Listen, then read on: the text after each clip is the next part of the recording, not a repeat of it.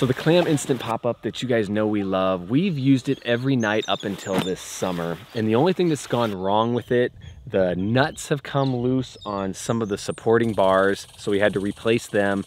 And then one night in the middle of the dark, I tripped over a rock and ran a metal marshmallow skewer through the mesh.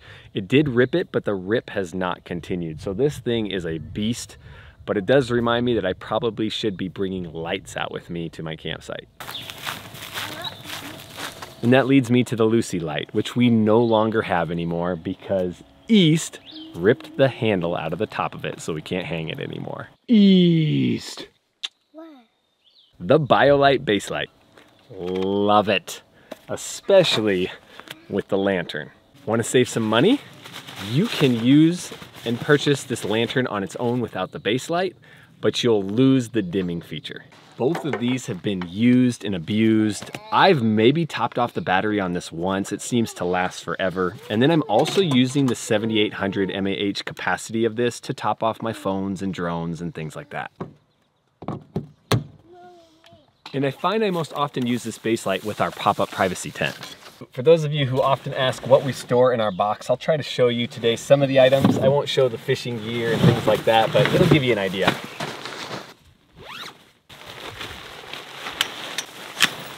Got another instant pop-up tent here, just like the Clam tent. This thing, we've never had to wax the zippers, we haven't waterproofed it, but it really is built to last. However, this year, one of the poles has come loose. So as you can see, these poles stick in here from its bracket, and that makes this really hard to collapse. And I know many of you are going to say, Drew, that's a simple fix with Gorilla Glue. And you're right.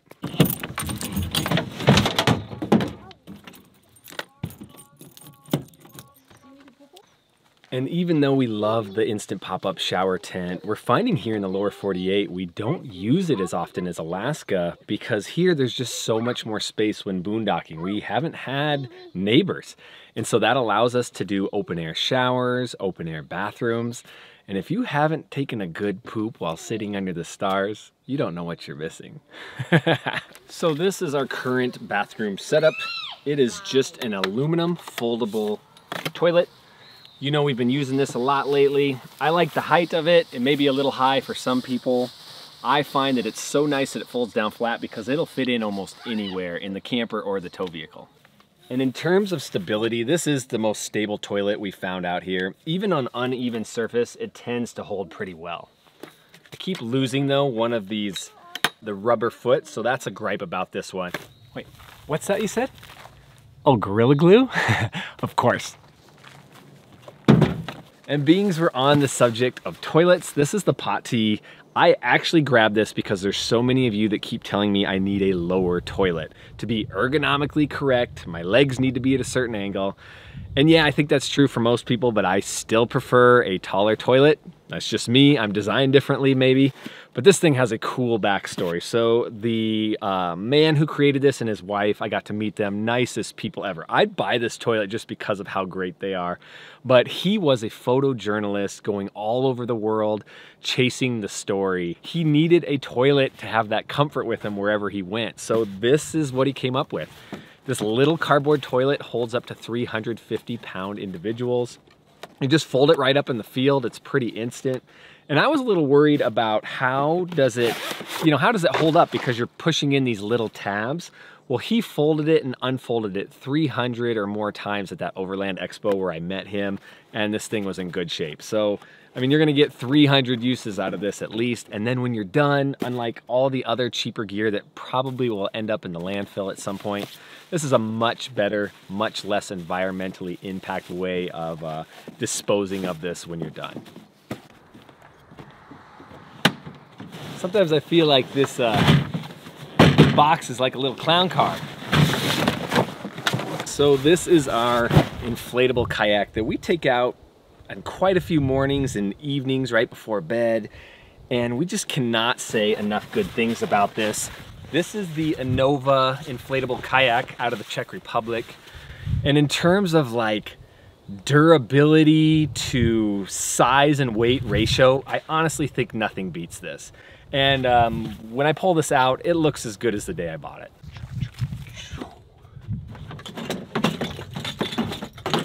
So I continue to take out this manual foot pump and our hand pump from time to time.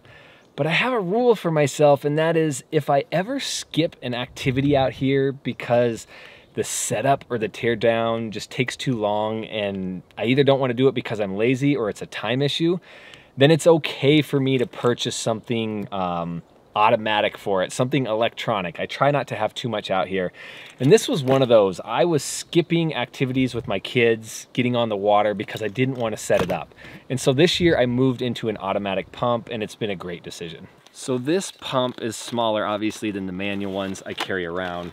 How I ran into this, I was watching some Bob Wells and Hobotech videos, and they've really been into the Bouge RV stuff, so the fridges and the solar panels. And I found this on that website. So this is a Bouge RV thing. I chose it because of the price. It was just cheaper than any of the 2-stage pumps out there.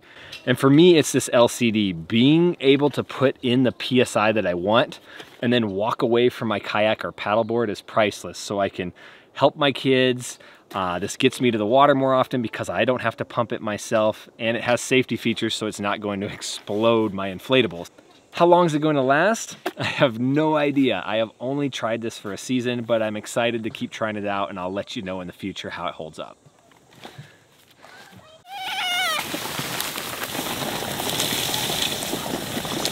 So we continue to bring out the push toys and the balance bikes. In terms of balance bikes, we've tried all these off-brands, but Strider is still the best.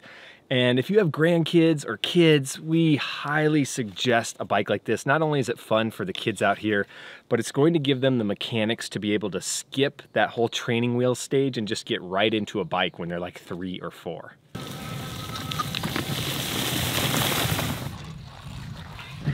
Yeah, keep pedaling, buddy. My mom didn't do a push. She like...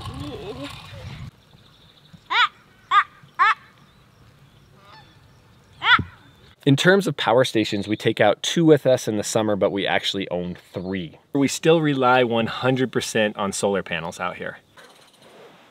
You guys hear that? So this is the one I think people don't talk about enough. In all the reviews for solar panels, it's always about the tech specs, but it's never about the usability. Like, would these actually work when camping? So these are the newer panels, but you know, for my tests, the old technology to the new technology, I can't tell a difference in charge speed. I can't tell a difference in durability, but I can tell a difference in how they work in the field. So these panels, this one is usually almost double the price of the old school panel, but this guy, he fits everywhere. So he fits in the car, he fits under the seat, anywhere in your galley. This thing, look at the size difference. It is so big that I have trouble fitting it anywhere. And so when I'm traveling, this always becomes the priority. It has to be packed first, and then everything else has to work around it, where this can be an afterthought, just thrown in anywhere. And so I think for less price, getting the same amount of sun, you know, there might be a marginal difference, and the ability to just throw it anywhere, I think this is still the way to go for most of us. So being as I'm on a rant kick here, let's do another. A lot of teardrop companies, small camper companies are marketing their trailers as solar ready.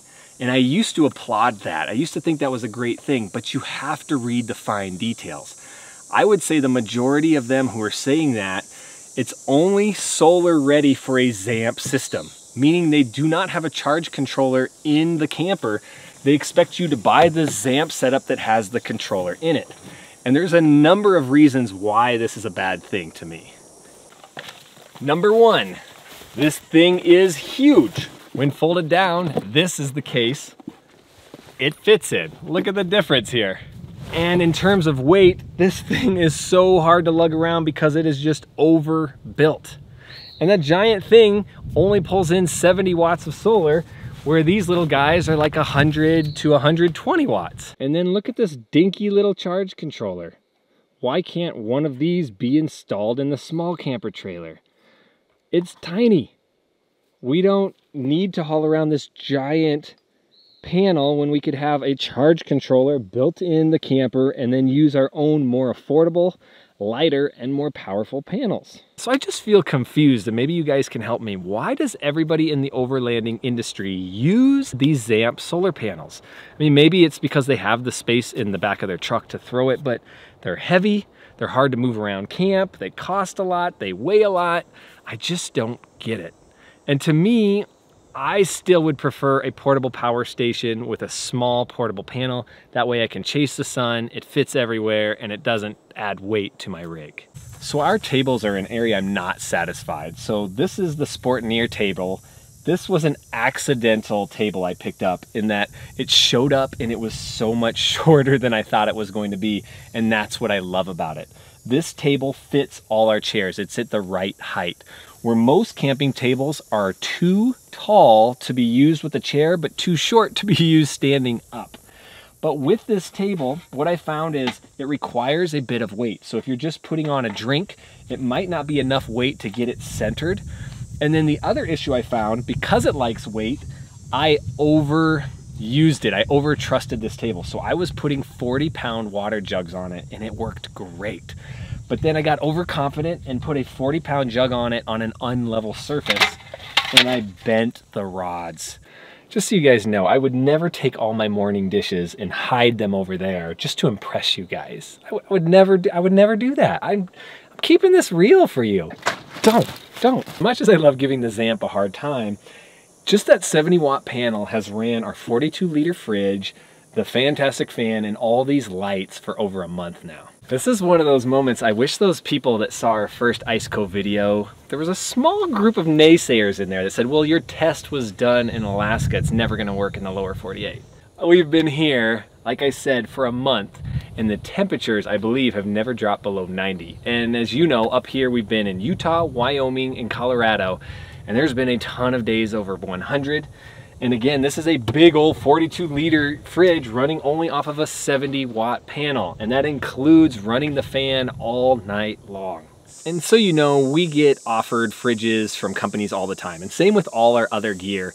And you'll probably notice that we keep the same gear here. I'm not trying a lot of different brands. What I do is I look till I find something that works, and this works. If you watch Simple RV Living with Bob Wells, he's really pushing right now these mid-range fridges because they tend to be the best bang for your buck. So I know it's not all about gear, but sometimes there's just certain gear that makes your trip better out here. So I have a playlist of that gear. Check it out. I think it'll really help you. Otherwise, stay safe out there, and we'll see you in the next episode.